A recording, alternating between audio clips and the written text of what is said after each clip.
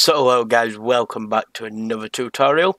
Today's tutorial is going to be on the Streamlabs Chatbot. So let's just open this up right here. So the first thing you want to do is go to connections, which is right here. We want to go to YouTube Streamer, so that's your own account. YouTube Bot, it can be your same account, but I generally put it on a different account on YouTube. I haven't set this up for Twitch before, so I think it's the same aspect, but I'm not too sure. So this is going to be for YouTube.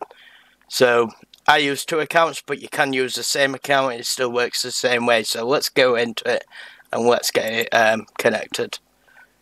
So generate token. This will bring it up so you can log in. So I'm going to blur the screen right now just so you can't see my login details.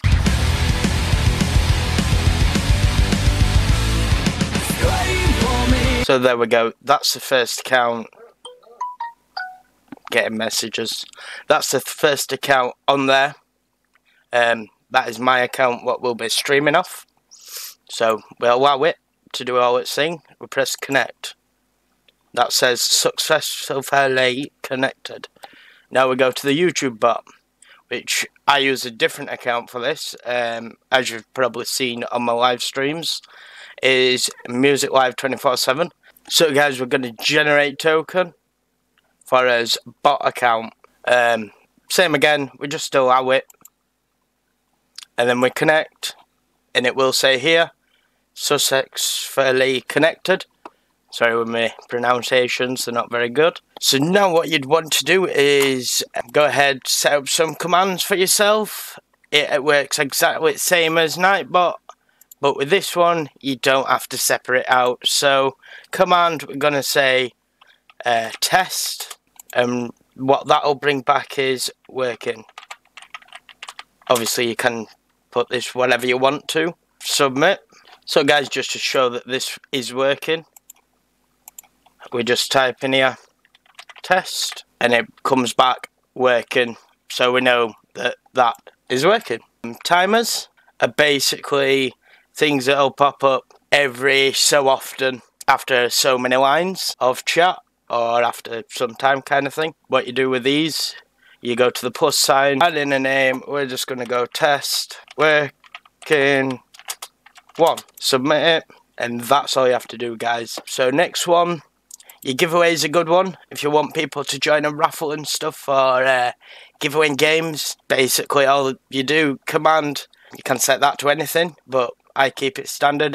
raffle, tell them the prize, tell them how much the tickets are going to cost, how many tickets are allowed, open giveaway, yeah, bit self-explanatory that one. Let's have a look here. Currency, this is, well, if you turn it on, this is where your chat can gain points for the like the giveaway and other things to get on top of the leaderboard. I think at minute on mine is Mr. Rotten Gaming with 12,000 points, and then it's massive. So yeah, so on and so forth. These are all the people that are in your streams. Mini games, I love this one myself. Heist, it basically, it's another thing joined with the currency. It'll cost you so much to buy into the game kind of thing, the little game. And then if you win, it'll give you an amount back. Bit self-explanatory. But yeah, I have them all on myself. You don't have to, but I do. Yeah, these are all self-explanatory.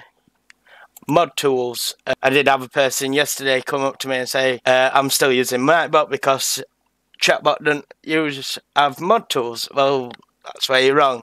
It does. If you're wanting cap protection on, so people don't spam caps and stuff, turn it on there. Symbol protection, exactly the same as Nightbot, but just a lot better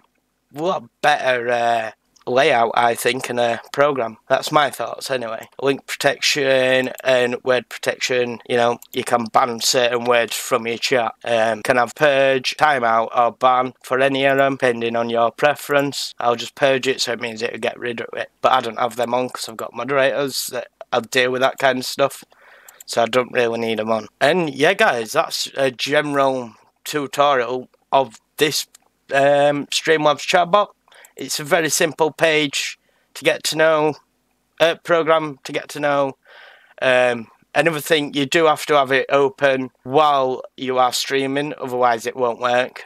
I think that's only probably one of the downsides, but it's still a good program. Here, this I can type as me, or I can put it to bot and type as the bot, as you can see.